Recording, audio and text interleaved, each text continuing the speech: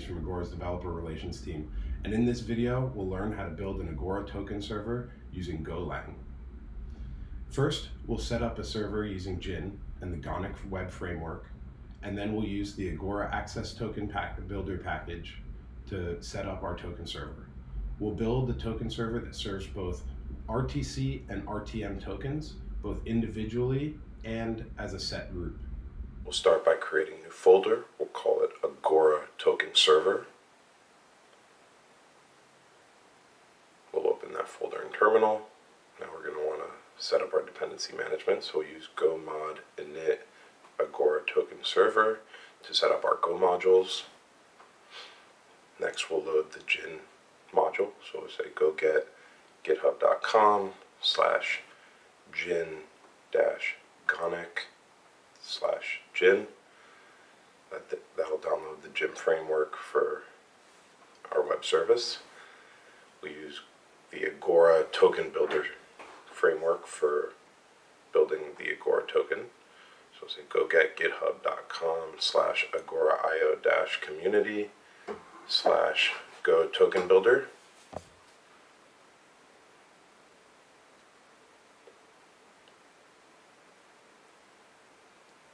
Now that our dependencies are downloaded, let's open up the project in our text editor.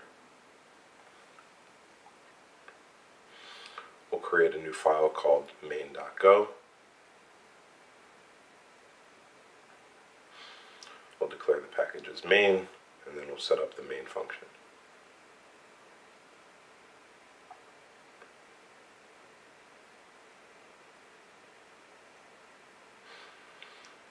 Next we'll import the Gin dependency, so we'll do import github.com/gin-gonic/gin.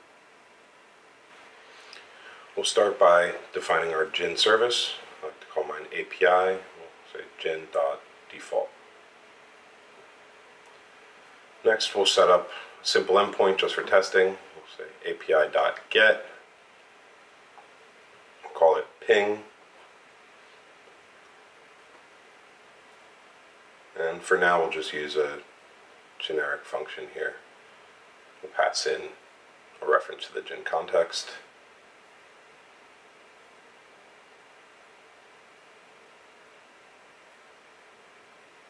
And then we'll use that context to respond. So we'll say c.json. We'll give it a 200 response code. We'll say gin.h.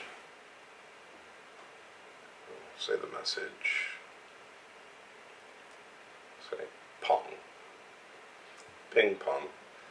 Simple enough for our testing purposes right now, just to get us set up. Next, we'll want to listen on a specific port, so we'll say api.run, and I like to use port 8080. Now we have a very basic Gin server set up, so we can test it out. Let's go to the terminal, open up, we'll say go run main.go. We can see our web service is running and listening on port 8080. So open up our browser. localhost/8080/ping. And there we can see our response pong. Now we can close our browser. We can interrupt the service and go back to the code. Now we're ready to set up our Agora service. So let's create the endpoints. Say api.get. We'll start with the RTC endpoint. So we'll say RTC/ and we want a channel name. So we'll pass in channel name. We'll want the role of the user. So we'll pass in role. And pass in token type. And lastly, we'll pass in the UID. To handle this, we'll need a function called getRTCToken. We'll do the same for RTM. We'll say api.get/RTM. We only care about the UID in this case. We'll pass that to a function called getRTMToken. We'll also want to get both tokens, so we'll say API.get. We'll call this RTE / channel name / role token type and UID. We're taking the same parameters as the RTC token, but this time we're going to call a function called get both tokens. So let's define our functions. We'll start with get RTC token. We'll pass in a reference to the gen context. We'll leave it blank for now.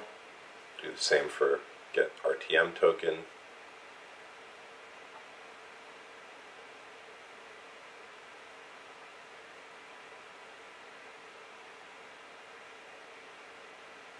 And lastly, do it again for get both tokens.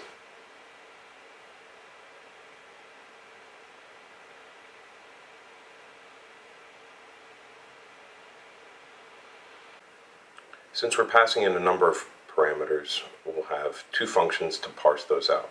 First, we'll start with the RTC parameters. So we'll say func parse RTC params.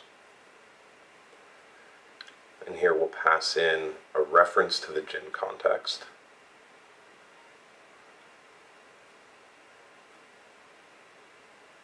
And then we'll want to return the channel name,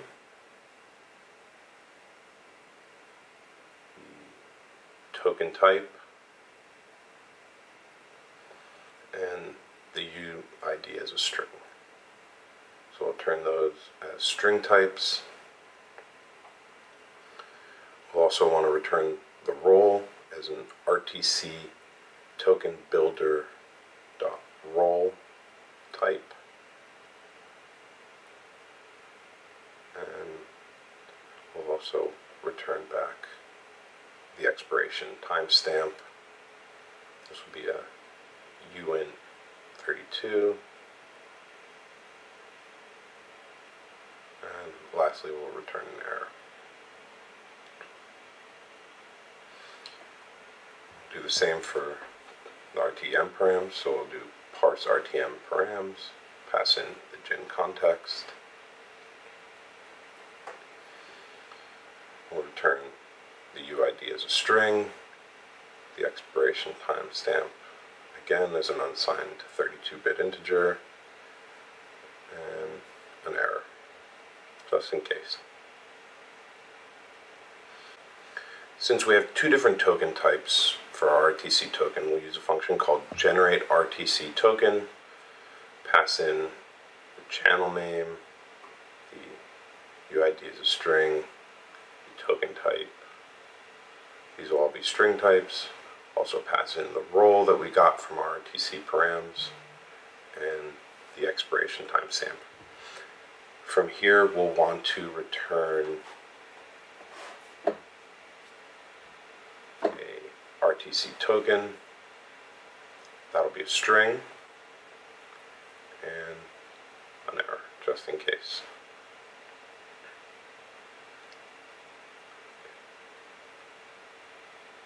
So here we'll go back to our getRTC token. Let's plan this out. We'll get the param values, we'll generate the token, and then we'll return the token.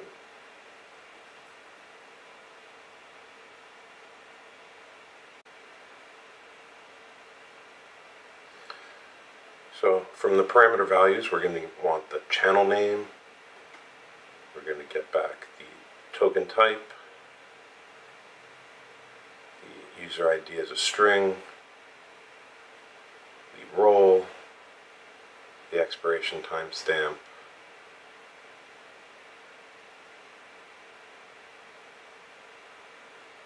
and the error. We get this all back from the parse RTC params. We'll pass in the context. Next we'll want to check the error, so we'll say if error is not equal nil, we'll let the context know we've thrown an error, pass it in. We'll also abort with status JSON, give it 400 code, and then for the body we'll say message, error generating RTC token. We'll attach our error. We'll also give it a status code of 400. And then we'll return early if we run into an error. Now we're ready to generate the token. So we'll say RTC token and token error will be what we'll get back from generate RTC token. Here we'll pass in the channel name.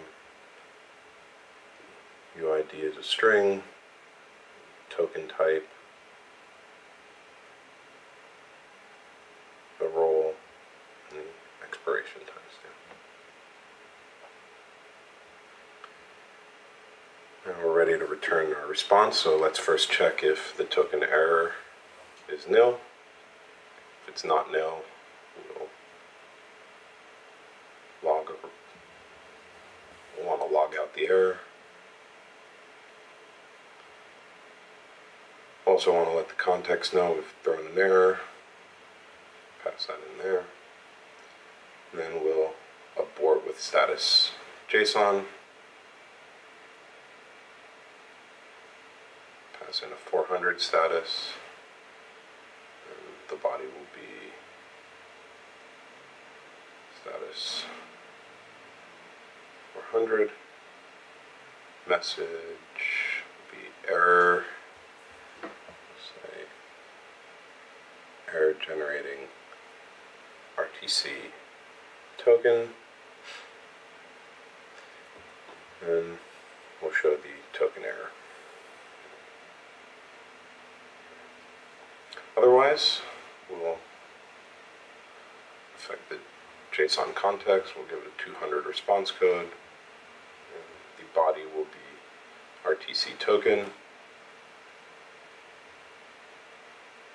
So get back the RTC token that we generated. Cool. Now that we have the RTC token, let's move on to parsing those RTC params. So here, let's get the param values. Start with the channel name. This will come from c.param channel name.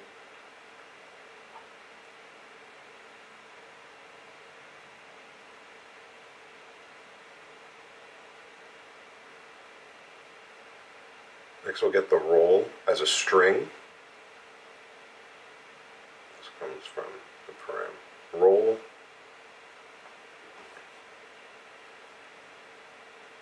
Get the token type.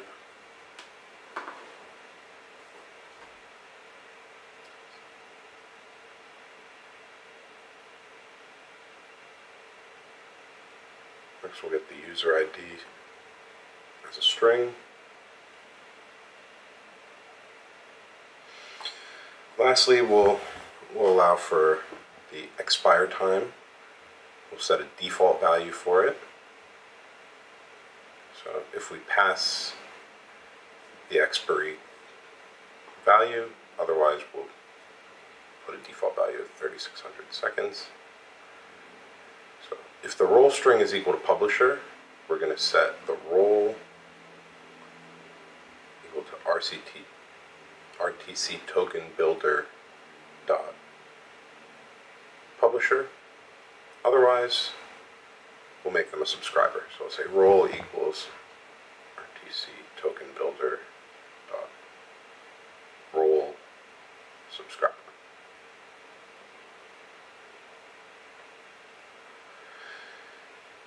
Now, our expiration time came to us as a string.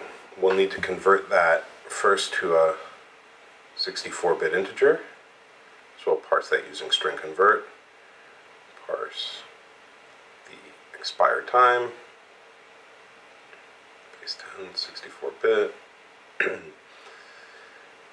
And if there's an error, let's just bubble that up to the top. Say error, we'll format it.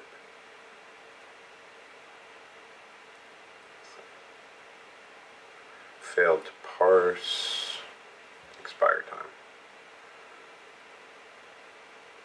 And then causing this error.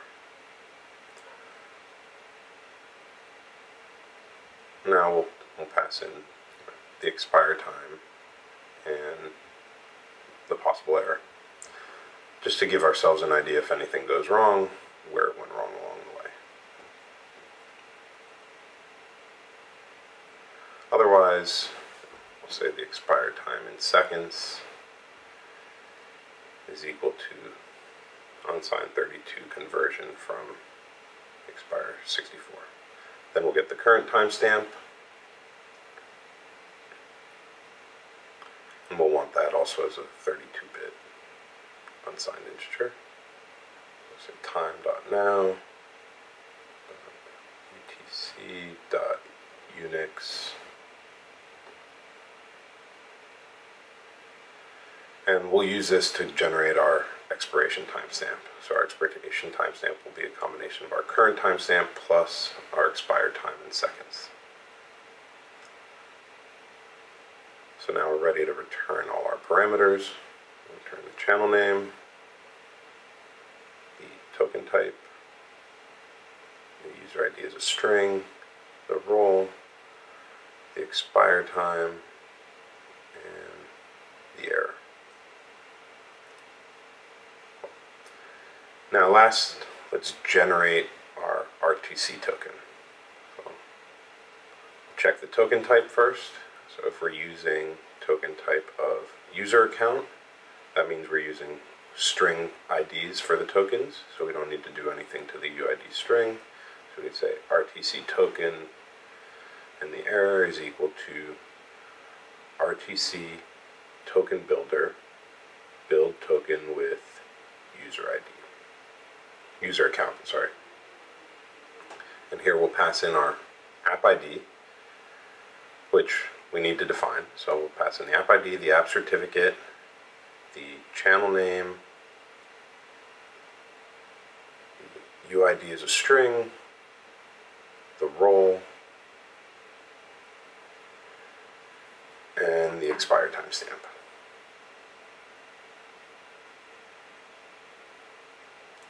So we need to define our app ID and our app certificate. I like to use environment variables. So first let's make these global because we'll need them to generate all the tokens. Let's say app ID and app certificate. They're going to be of type string. Then in our main function, we're going to want to get those environment variables first. So we're going to say app ID env and app ID exists are the return values from when we do the OS lookup environment variable. So we'll get back the value and a boolean if it exists or not. We'll do the same for the app certificate.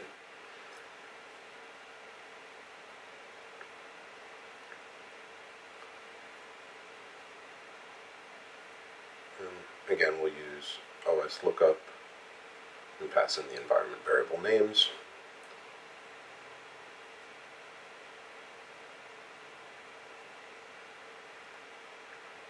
Next, we'll check if the app ID exists or the app certificate exists, or if they don't. If they don't exist, we'll want to throw a fatal error because our token server just won't work without these values. So here we'll log out our fatal error.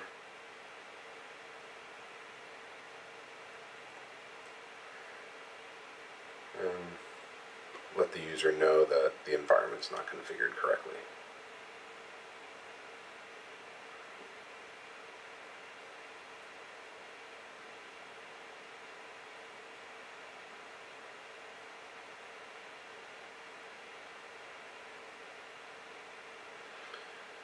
Otherwise, we'll set our global app ID and app certificate each equal to the environment variable values that we got back.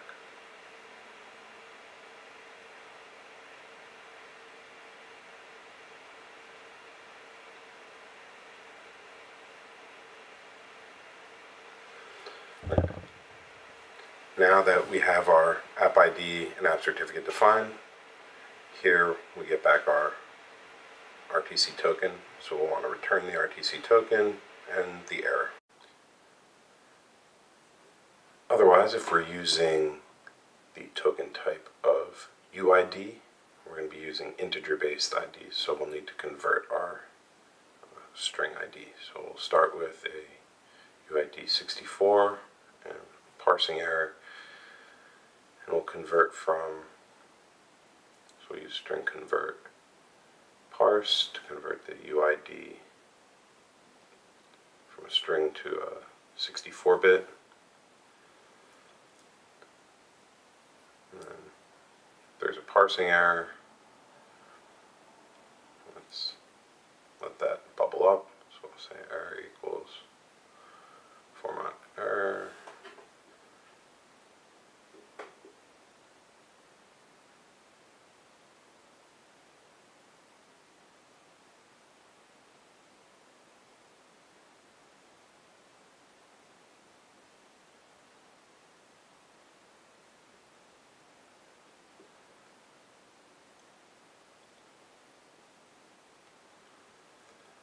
Just let it know what our errors were.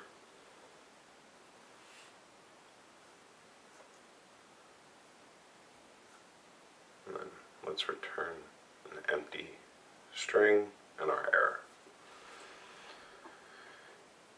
As long as our UID was successfully parsed, we'll then say UID we need as a 32-bit unsigned integer. So we'll do the little conversion from UID 64 to 32. Then we can say our RTC token and the error are equal to RTC token builder dot build token with UID, and here again we'll pass in our app ID, our app certificate, the channel name, our 32-bit UID, the role, and the expired timestamp. Then we'll return back our RTC token, and just in case any error we might have incurred. Lastly, let's do a catch-all. So if it's not a UID or user account, we'll just pass back an error.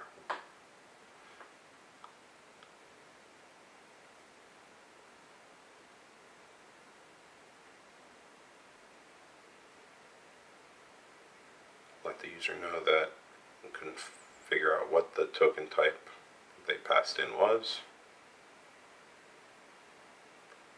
Show them the token type.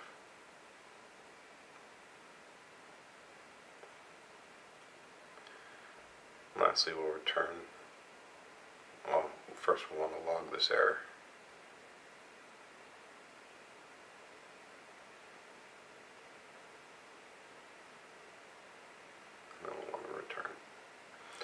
An empty string and return the error as well. So now we're able to generate our RTC token. Let's move on to generating our RTM token. So here we'll want to get the parameter values,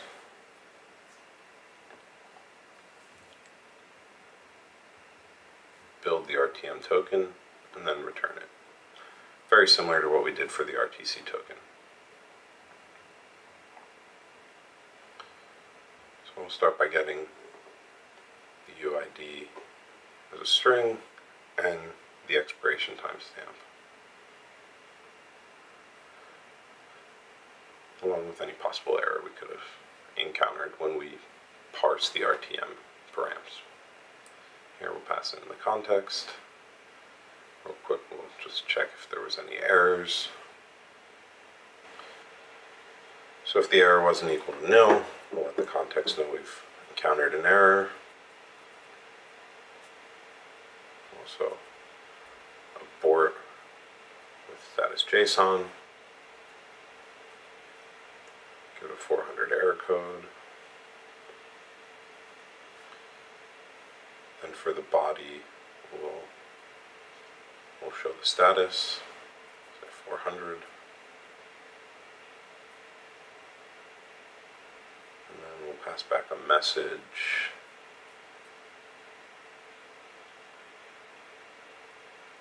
We'll say error generating RTM token.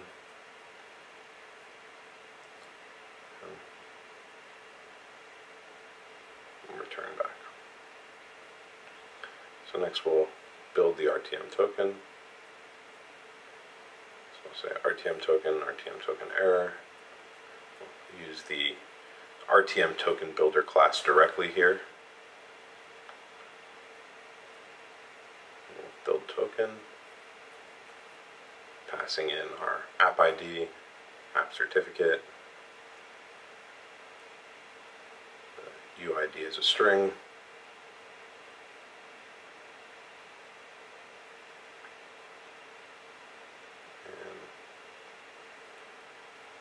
the RTM role here, there's only one role, so user, and then the expiration time.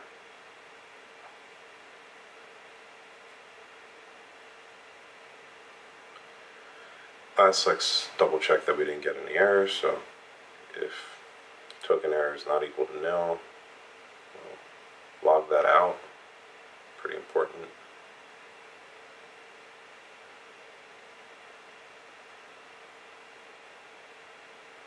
And we'll also let the context know we threw an error. And let's create an error message. Let's say error generating RTM token. And here let's show that error.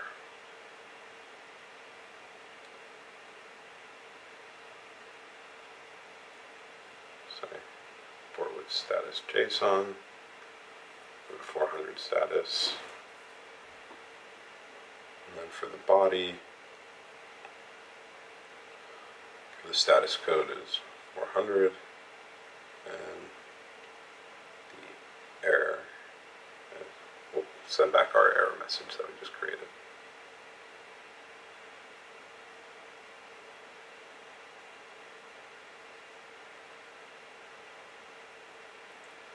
Otherwise, let's return back our RTM token. So we'll say context.json, give it a 200 status code, and then for the body, we'll say RTM token,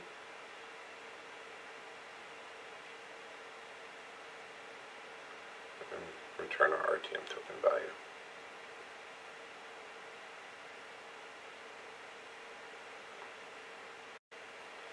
Okay, now before we can get both tokens, we need to fill in our parse RTM params. So here we're going to want to get the parameter values from the context again, similar to how we did it for the RTC. So we're going to say UID string is equal to c.param, and just get the UID param. From there, the timestamp again will be an optional query param, so we can say c.default query, and if we pass in an expire time or expiry time, it'll use that, otherwise we'll default to 3600. Again, we're going to want to do our conversion from the expire time to timestamp. So first we're going to convert from the string to the 64-bit.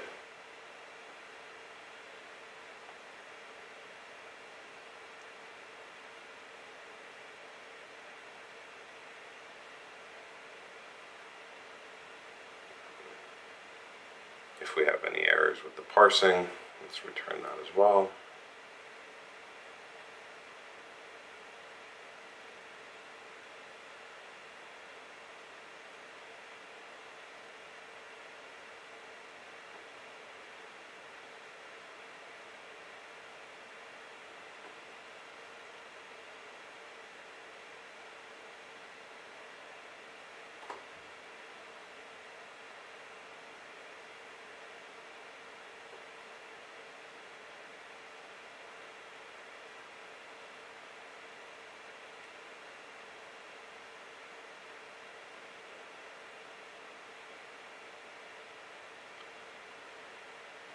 if our conversion went okay, we'll get our expiration time in seconds, converting from a 64-bit to a 32-bit unsigned.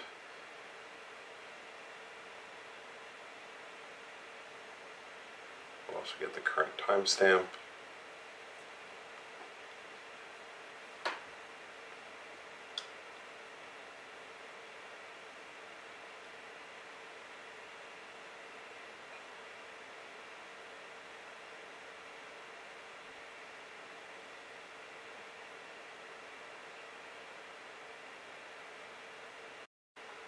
We'll create our expiration timestamp using the current timestamp plus the expired time in seconds. Now we're ready to return the user ID string, the expired timestamp, and any error we may have incurred. So now we have our RTC params done, RTM params done. We're ready to generate both tokens. So this one's going to be a lot easier with all the other work we've kind of laid out for us. Oh, looks like I forgot a comma here. Let's fix that real quick. Now we'll get both tokens. We're going to want to get the parameter values. Then we're going to use those values to generate our RTC token, and then generate our RTM token, and then return both of those tokens. So the parameters we want are the channel name, the token type, the user ID as a string, the role, the expired timestamp, and any error we get. We'll use the parse RTC params because that'll give us all the parameters we need. Next, let's check the error. So if RTC param error not equal to nil, so let the context know we've run into an error.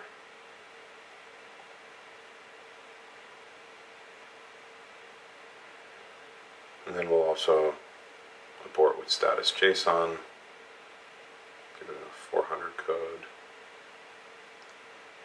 And then for the body, we'll say status 400. And the message, so error generating RTE token,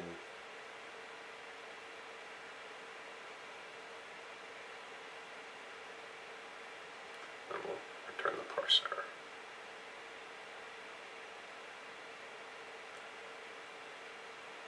Okay. If everything goes well with getting our parameters, we're ready to generate our RTC token.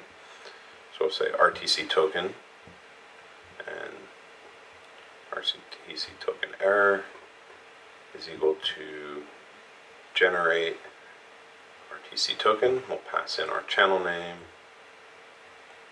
our UID string, the token type, the role, and the expiration time.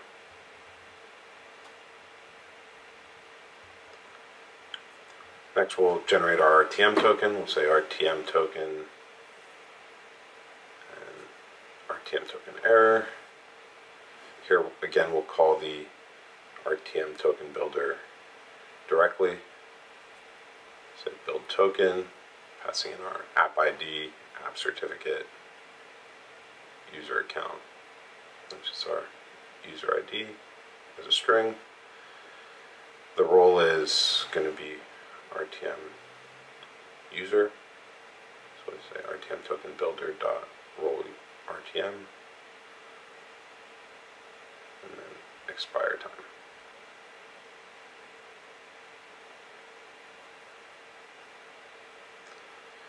Now, before we can return, let's double check and see if we got any errors generating the RTC token. So we'll say if RTC token error is not equal to nil. We'll let the context know that we've run into an error. So we'll say c.error. We'll pass in the RTC token error. We'll also want to generate an error message. So we'll say error message is equal to error generating RTC token.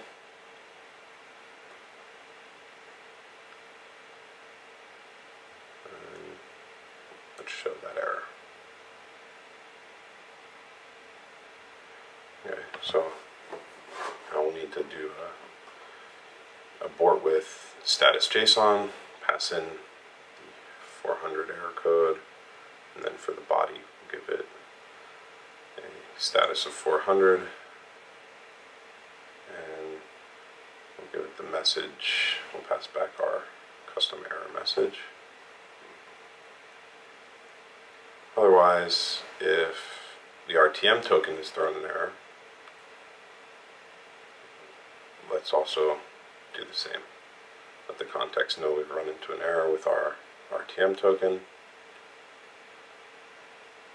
We'll generate our custom error message saying error generating RTM token. Show that error.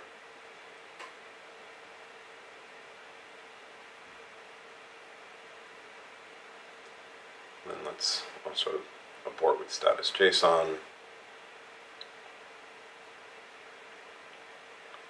Again, for the body, we'll give it a status of 400. And for the message, we'll return back our error message. Alright, so if we don't have any errors, we've generated our tokens, let's return both of them. So we'll say c.json, we'll give it a 200 return code, and then for the body, we'll return our RTC token and our RTM token.